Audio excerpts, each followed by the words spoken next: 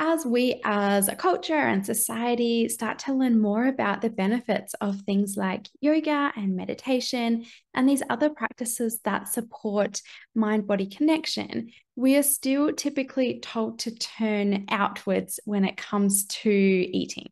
So that is, we're told to ignore our body's internal drives for eating, and instead we should be focusing on these food rules and diets. So food rules and body ideals are still more trusted in our society than our body's own innate communication. But this is harmful, not only for our relationship with food and being able to feed ourselves without the stress and guilt, but also for our sense of self, our emotional regulation, and our involvement in many areas of life. So you're listening to the Food and Life Freedom podcast. I'm your host, Emma Townsin, a UK registered dietitian and a certified intuitive eating counsellor. I support you to move away from lifelong dieting, emotional eating, and other stressful eating to develop a positive relationship with food and connection with your body. And just my standard reminder that this podcast cannot provide personalized health advice. We are all unique, so please use this as an opportunity to learn and explore. But if something does not sit with you, then it's not meant for your unique self. And of course, if you have any health concerns or you're worried you have an eating disorder, please do seek the personalized support you deserve from a registered healthcare provider. So our world is full of shoulds around food and body.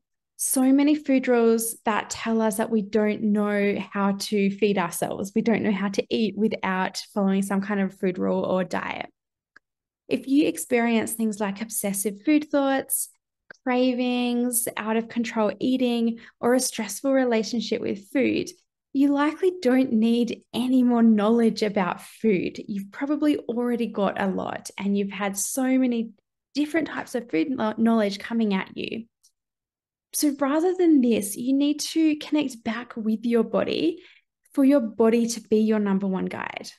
And only after developing this trust and connection with our own bodies can food knowledge then really feel supportive. So as a further tool to nourishing our bodies. So in this episode, we're going to learn what mind-body connection is, what it can tell us, and how you can improve your mind-body connection to be able to eat intuitively without stressing about food. So if you're new here, intuitive eating is an evidence-based framework to guide us back to eating naturally. So without feeling guilt, without feeling shame, and with connection to our body. Unlike other approaches to support eating, which tell you, say, what and when or how much to eat, intuitive eating doesn't have any of these food rules. And in fact, intuitive eaters eat in so many different ways. So intuitive eating does not actually describe the food eaten, but it describes the feelings that food brings up and what guides our food and eating decisions. So intuitive eating is all about developing trust with your own body to be your number one guide. And food knowledge, it may support you, but as an intuitive eater, it will not take over. And importantly, food and eating, it holds no morality. So there's no good or bad mindset toward food. And then there's no guilt or shame over the food that you've eaten. A concern I often hear about this way of looking at food and eating is, what about health? And intuitive eating does absolutely focus on health. In fact, it is a much more helpful approach to eating than dieting is. So intuitive eating, it firstly acknowledges that health is so much more than food and exercise. And in fact, food and exercise makes up only a tiny part of our health. While feeling stressed over food or feeling stressed over movement and our body weight, for example, this all has negative overall health implications. Of course, there's no morality over health, and health, it just means something different for all of us. Although intuitive eaters give up food rules and diets, they do so while developing connection with their own bodies to guide them. So eating is not just this like free for all confusing kind of place. And we're not just constantly craving and eating foods that don't support us and don't feel good in our bodies, because one of the main purposes of intuitive eating is to eat in a way that feels good in your body. For this body connection that separates if we're just not dieting, so we just stop food rules, and then this is where food can feel really overwhelming and out of control and maybe not so good in our body. Whereas being an intuitive eater means we let go of food rules, but we also have this connection. So to get that, it's this mind-body connection is what separates these two areas. We might have to go through this process of giving up dieting and food feeling a bit messy to get there, but the process of developing mind-body connection really is the backbone to intuitive eating. And in fact, if you're familiar with the 10 principles of intuitive eating, they all actually work towards our mind-body connection. So they are either focused on removing obstacles to developing mind-body connection, or they're working towards actually strengthening your mind-body connection. And if you do want to learn more about intuitive eating in general, or the 10 principles of intuitive eating, in season 1, I have 2 episodes on there. So what is intuitive eating and the 10 principles of intuitive eating. So do feel free to listen to those. So what actually is our mind-body connection? I know we might just kind of hear this phrase come up, but to actually explore what it is can be really helpful. Scientifically, mind-body connection is called interoception. And interoception is actually one of the senses that we have to help navigate the world. So we often hear about the 5 common senses that we might hear in school are things like sight, touch, hearing, taste, and smell. All of these senses are our senses that help us navigate our environment around us. So they all help us to interact with the world outside of our body, whereas interoception is our way of understanding what is happening inside our body. So your interoception, it's a sense that makes you aware of the sensations that arise from inside your body, and then you feel them inside your body. No one else can ever feel these sensations. And this is important because when other people, or like a diet or meal plan, for example, tells you what to eat, that person or that diet can never actually know what is happening inside your body in that moment. So they can never know what you need. So these sensations inside your body, you feel these through interoception. So it's your awareness of the sensations inside your body. Just like if we're to explore your sight, that would be your awareness of the things that you can see in front of you. Interoception is awareness of the sensations you feel inside your body. And these sensations are actually the language your body uses to communicate with you. So when we are understanding this language that our body uses, then we are able to firstly notice and become aware of the sensations, and also to develop trust with the communication from our body. And then we can start working together. So our conscious mind and our body can work together to get our needs met. But if we are not quite feeling or understanding this language, then we can end up in what feels like a bit of a fight between our body, so the sensations inside, and our conscious mind. Our body is trying to tell us what it needs, but then our mind is using the outside knowledge and rules instead. So then they're not agreeing. They're on different pages and speaking different languages, or having different priorities maybe. These food rules and the knowledge from the outside world can never actually tell us exactly what your own unique body needs. They're usually just using kind of generic markers, or they're just have intentions that aren't supportive for our body anyway. So over time, if we keep using these outside rules and information about food, then it's not going to feel good. And we can end up with a lot of stress over food, and also a distrust towards our body. Our mind-body connection, so our interoception, is how our body communicates to our mind the things it needs. And it's not just food it communicates. There's three broad areas of communication. The first is our self-care needs. So this is things like needing to pee. So the sensation of having a full bladder will indicate a need of needing to pee to us. Things like needing rest or needing movement, needing sleep or needing connection with others or needing alone time, and just other basic needs our body has. We'll feel these kind of needs through these sensations that are inside our body. The second thing that our body communicates is food and eating. So our hunger, our fullness, our satisfaction cues are all different sensations that we feel in many different parts of our body, actually, to help us navigate eating. And the third thing that our body communicates is our emotions. So this is things such as happiness, stress, calmness, anger, like all of our emotions. The big complexity of different emotions that we have are all felt through sensations that occur inside our body.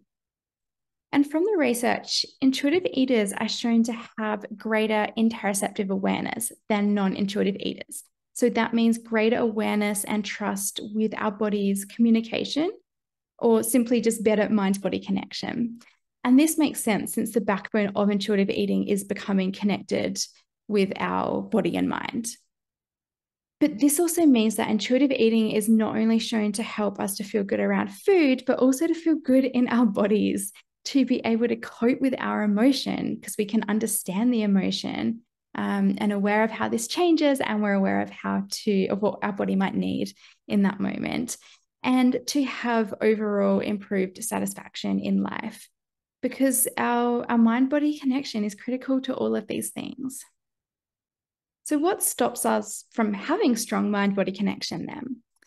We are all born with an ability to navigate food and self-care.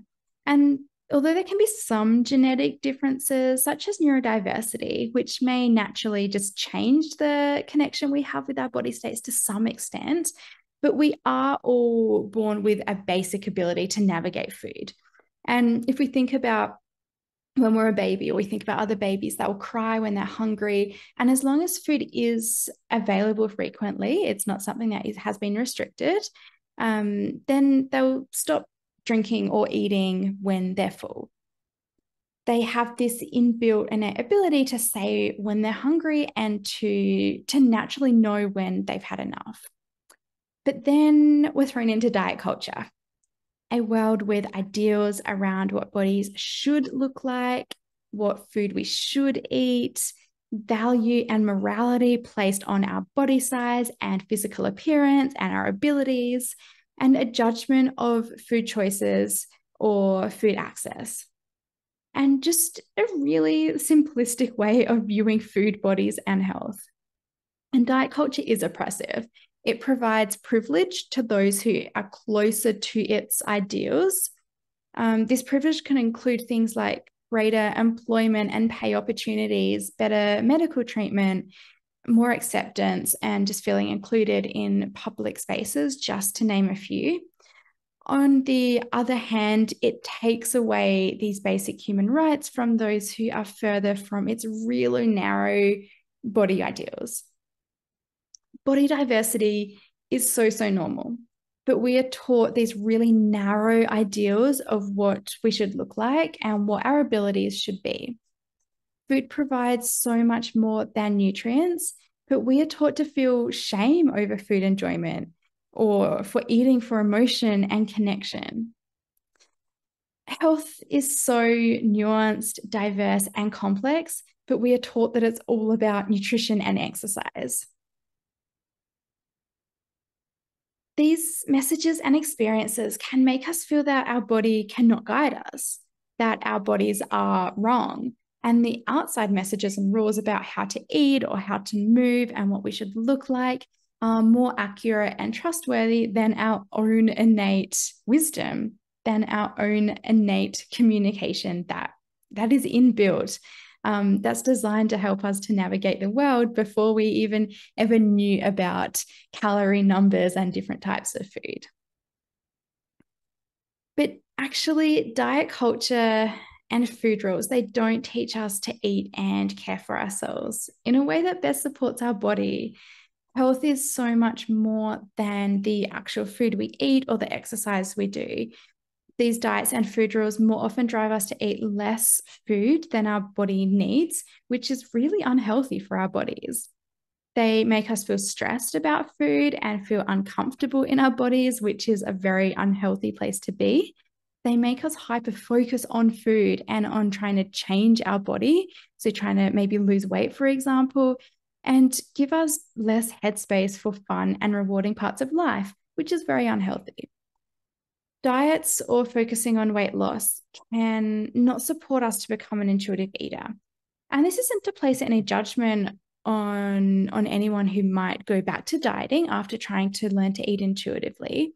You can certainly still choose to come back to intuitive eating, and the knowledge or things you've learned beforehand will still be there. But they can't run parallel. Diets and rules are actively telling you what to eat or how to move in place of your own body cues. So they're telling you not to trust your body because you should do this instead.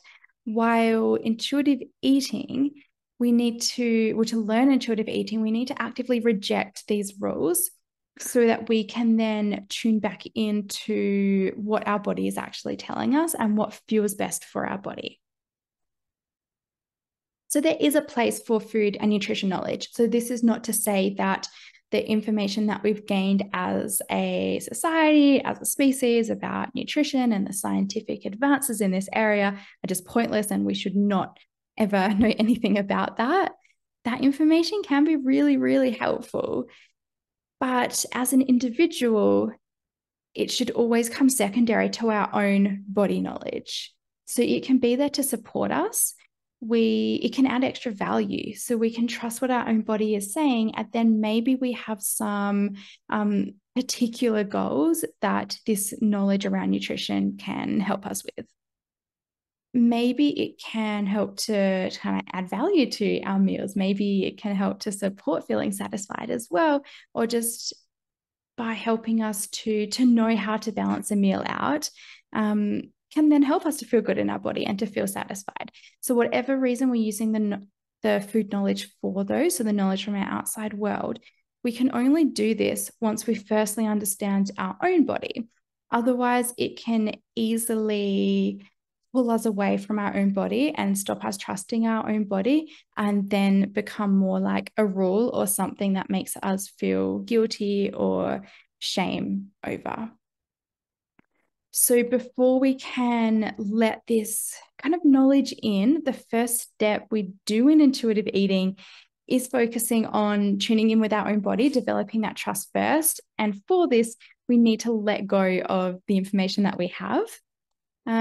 Once we've developed this trust, then we can slowly start to navigate these food and nutrition messages, if that's something that's supportive for us, so that we can let go of anything that isn't actually helping us, that's not feeling good.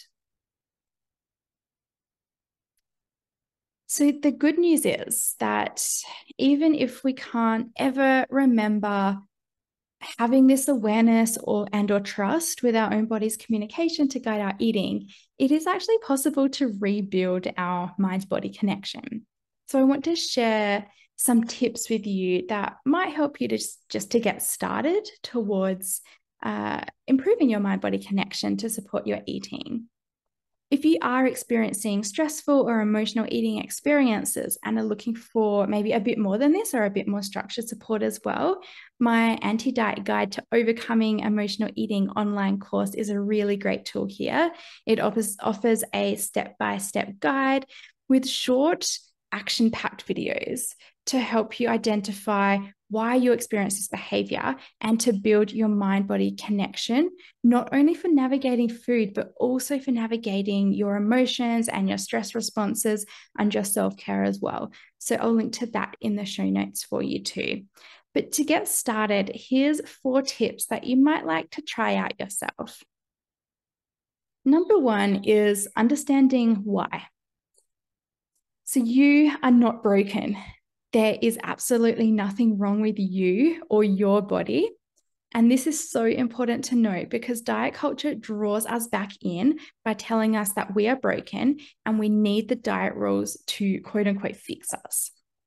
So learning why you feel disconnected from your body can bring confidence to your body. I invite you to explore your food story. So your food story is just your food narrative and experiences that you've learned throughout your life. And this can help to give you a clearer picture of what has shaped your relationship with food. Number 2 is creating trust. So this means building trust with your body, but also your body building trust with you. And just like in any relationship, it's going to take time and consistency for your body to begin to trust that it's listened to again. To do this, you might like to write a letter to your body to signal maybe the beginning or the next step in a trusting relationship between your body and mind.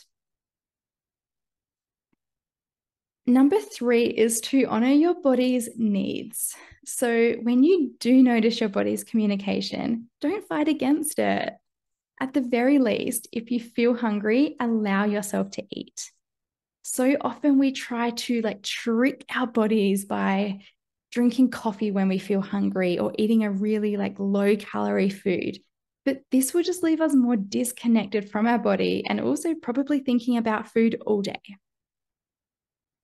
Tip number 4 is to try out a meditation called a body scan. So this is where you bring awareness to the sensations inside your body. You can start at, say, your head and then just scan down from head to your toes. What do you feel inside your body? This body scan can just help you to bring awareness to the sensations in the different parts of your body.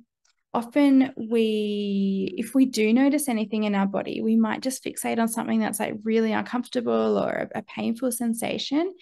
But this can help us to just notice all the different parts of our body and bring awareness to even the more subtle sensations that we might feel. And bringing curiosity in as you become aware of the sensations that you feel inside. If you are able, you might even like to start naming the sensation that you feel. And if it's related to an emotion, maybe you can explore what that emotion is representing.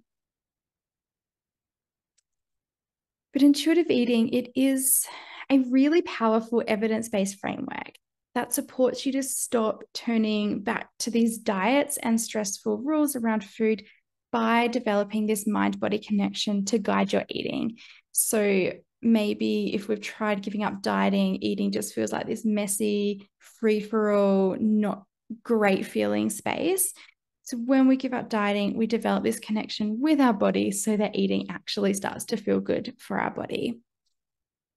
Being an intuitive eater just feels very different to just not dieting.